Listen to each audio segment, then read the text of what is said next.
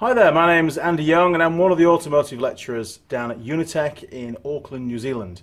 And welcome to my Andy Mechanic catalogue of videos on YouTube. Now on this one I have got a Yamaha Grizzly 450 2014/15, I don't know which, on the hoist, and I'm going to be doing the overhaul, well not really an overhaul, I'm going to service the front brakes. Now the front brakes are caliper brakes. On this particular Grizzly, it doesn't have any external rear brake calipers or drum brakes. The rear brake is done internally as part of the final drive system, and it's a bit like a wet clutch style system inside there.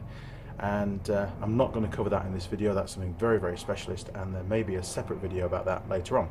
So this one is covering the front calipers, taking them off, checking the brake pads, and how to grease the sliders, how to lubricate, not grease, how to copper paste, in fact, the sliders to ensure that those floating calipers do in fact float with as little resistance as possible, which will maximize braking efficiency and equalize pad wear. That sounds pretty professional. It does, doesn't it? Okay, right, so we're going to head over to the bike and I'm going to take one of the calipers off. I won't do both to the camera, I'll just do one, pull it off, I'll inspect it, and I'll show you where to put the copper paste as part of the service, and I'll also cover the things that you need to look for that can be problems. Okay, here we go.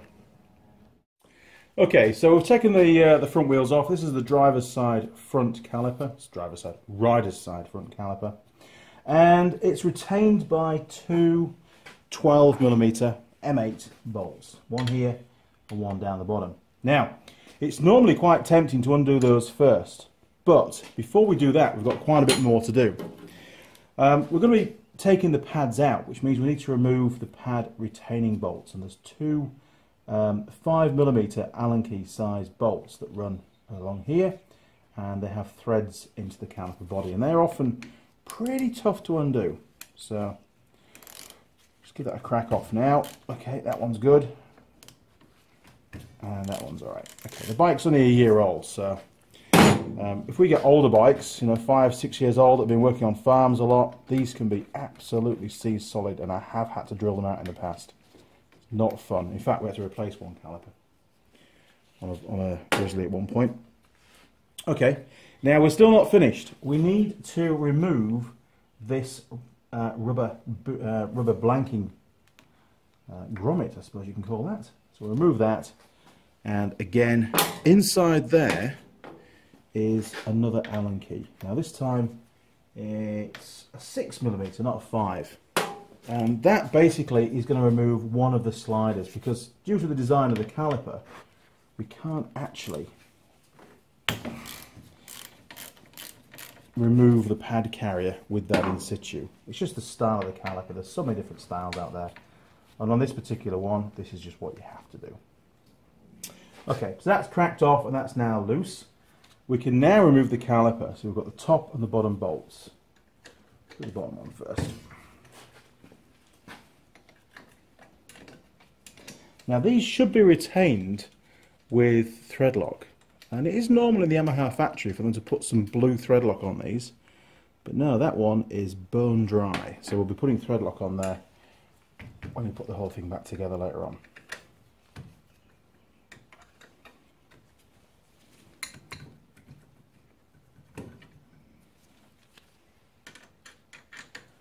Mister. There we go.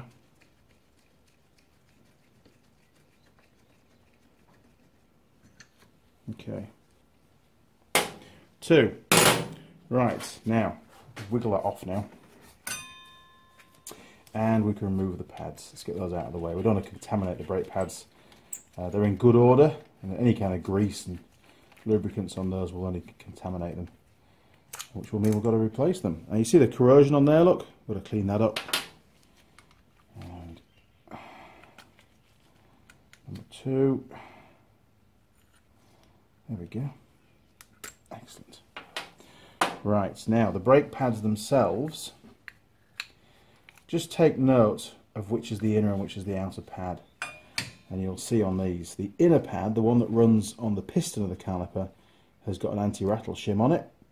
And the brake pad, the outer brake pad that sits against the claws of the floating caliper, doesn't have an anti-rattle shim at all. And they're in really good nick. They're fine, we can reuse those. Okay, so next step is we need to remove the remainder of this pin that sits in here that we cracked off earlier on. Here lies the joyous fun.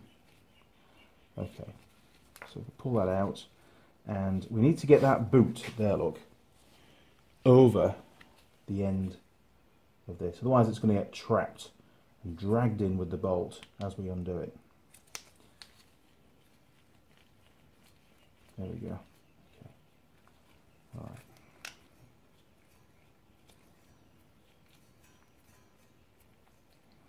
So you can see here, look, how that boot is getting dragged around with the bolt because there's insufficient lubricant.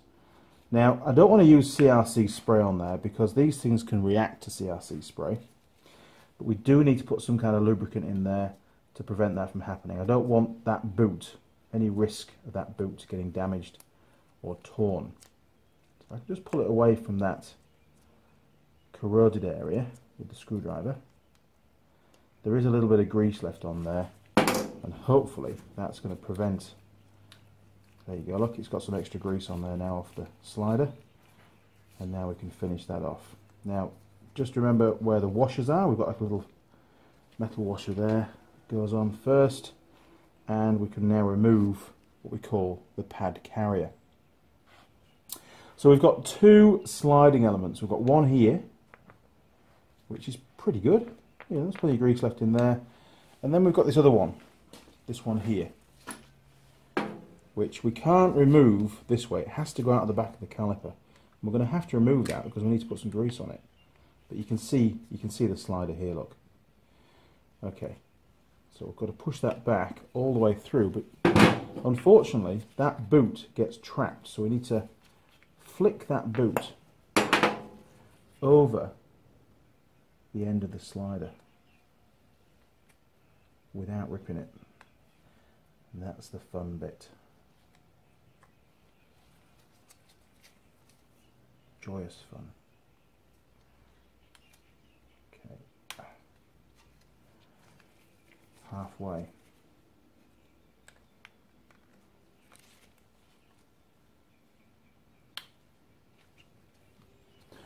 Almost. There we go.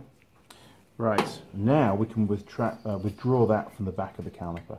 There you go. Okay, and you can see here you've got a grease well. We're going to clean that up, put fresh grease on it, stick it back in again. And with the other one, with the other slider, all we need to do, again, give it a clean. And this has the grease well running along it. And we'll put some fresh grease on there and put it back together. Cool. Okay, so just cleaning off all the old grease from the larger of the two sliders. That's that one pretty much done there, look. Now the thing to bear in mind with these calipers is they don't get as hot as a car brake pad, a brake caliper. The brakes on quad bikes, you've got quite a lot of engine braking, and when you ride them most of the time, you're using the engine braking to slow down, as opposed to the actual brakes of the vehicle. Whereas in a car, especially automatic cars, people are very much using the brakes a lot these days. Right, so a bit of grease, that just goes on there. Don't flood it with grease because it's all going to come oozing out later on, and you'll have to clean it all off because you can't risk getting grease on the brake pads.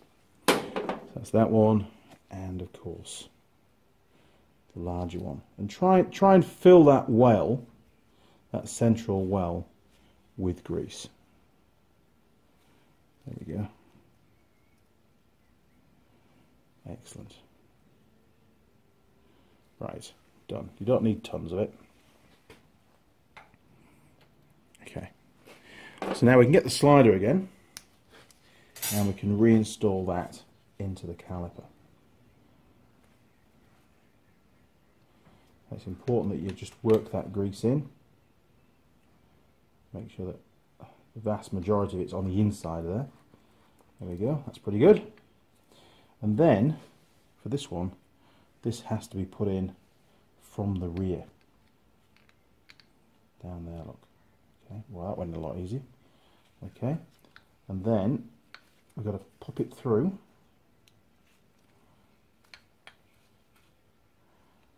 And over, there we are, onto there. And then we had that washer, don't forget, that we took off. So that washer's going to go on. We can push it back, and then we can get it threaded onto there using our M6 Allen key. But we can't tighten that up. We'll have to tighten it up once the caliper's back on the bike. Okay, so that's how to disassemble the to remove and to re-grease the pad carrier on this particular style of caliper. And it can be a little bit confusing because you can see here, look, you can actually undo the other one as well. But the way I've shown you is the easiest way that I've found to do it. And I'm sure that's the way that Yamaha tell you to do it. And it's important that this moves freely. If it doesn't, then the inner pad will wear much more than the outer pad.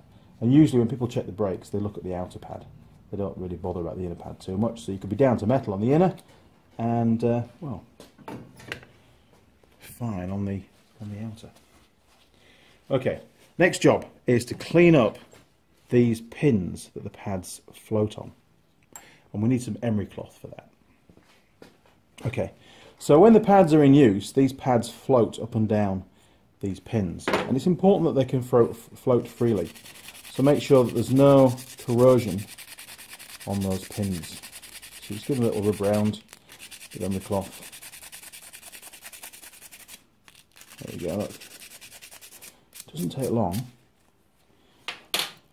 If you can help it, try not to take too much of the coating off, because the more coating that gets worn away, the more they're going to rust for next time round.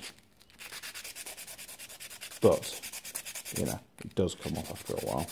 And you can buy new pins, they're not expensive, you know, maybe every 3 or 4 years you can put new pins on there. Give it a little treat, look after it.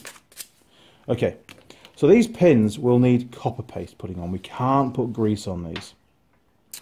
So we can prepare those ready to be put back in. And I'm just putting copper paste on the actual pin bit itself for now. We'll cover the other bit later on. So that's one.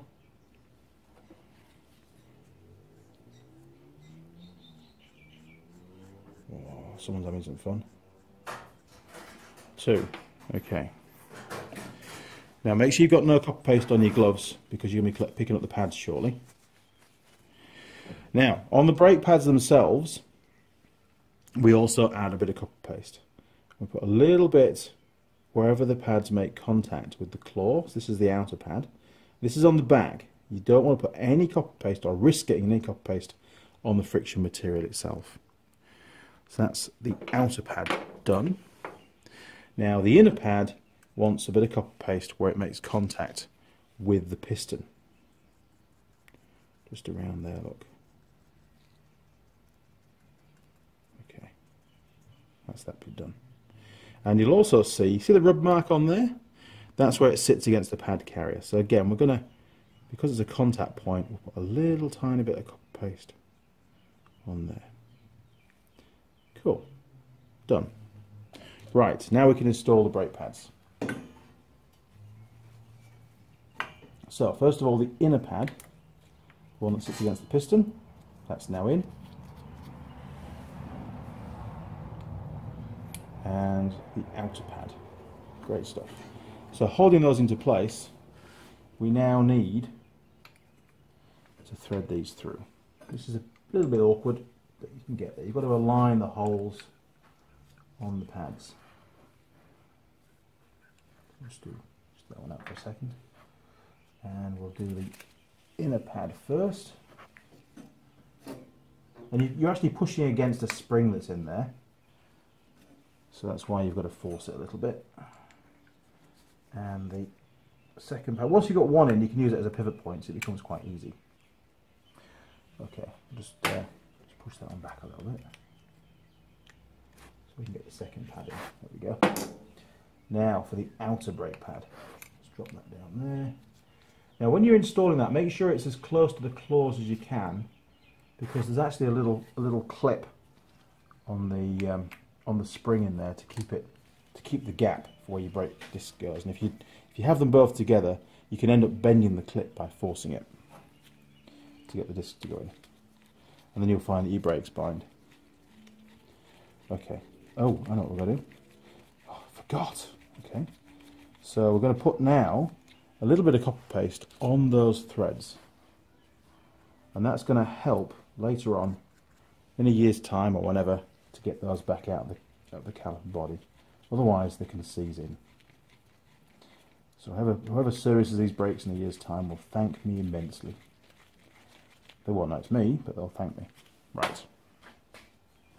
So everything's back together, although a number of bolts are not tight. And now we can refit the caliper onto the bike. Now, remember I said that these two retaining bolts, these need thread lock putting on. Okay, a little bit of thread lock on there.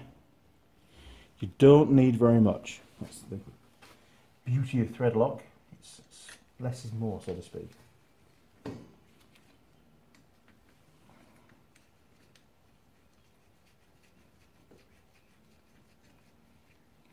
Okay, that's the top one in. Now the bottom one.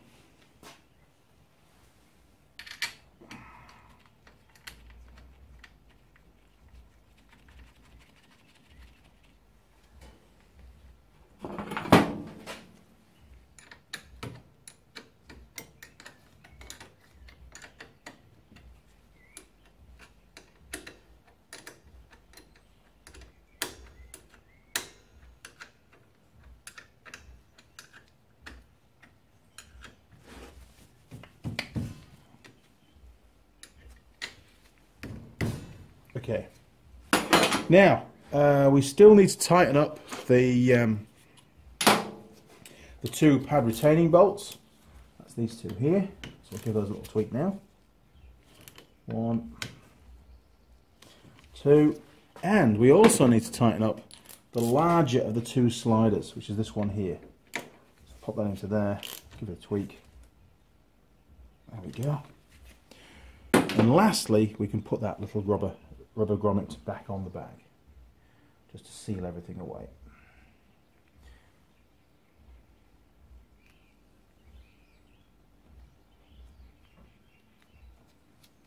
There we go. And before we finish, what we need to do is pump the front brake, just to make sure that that caliper, the piston's pushed out back to its normal position again. So there you go. That's how I service a caliper, a floating caliper on a quad bike. And there are lots of variations. I've already done videos covering doing a brake overhaul on that Yamaha Viking, one of them that I did, well, I think it was the blue one, on the front calipers and the rear calipers, and even the handbrake caliper as well, the mechanical caliper for that. There's different styles of calipers, and there's tricks as to how to disassemble them and put them back together again, and the order that you do it in, because once you've taken the caliper off and it's in your hand, it's then very difficult to undo any more bolts on it, because you've got nothing to hold it with. So it's best to try and crack everything off that you need to undo whilst the caliper's still bolted to the vehicle. Okay, so we used grease on the sliders, we used copper paste on the pad retaining pins and on the pad retaining pin threads and on the back and the contact points of the brake pads, and then we used thread lock on the two caliper retaining bolts, the ones that hold the caliper onto the knuckle joint. So there's 3 different kinds of stuff we used there, really important. One thing we didn't do on this video was to pop the piston out and inspect the piston. Doesn't need it, it's working absolutely fine, it's very clean and tidy in there. If you want to see that being done, then check out the Yamaha Viking videos. Okay, well, if you have any questions or comments, then please leave them down the bottom, and I'll do my very best to get back to you as soon as I can. If you'd like to subscribe to the channel, then why not? And then that way you join the whole Andy Mechanic thing, and you'll get notifications as and when any new videos get uploaded. And who knows, 1 or 2 of them may be of help to you. Don't cost you anything, it's all free of charge. I do it out of the goodness of my heart. Okay, cheers for now, thanks for watching, over and out.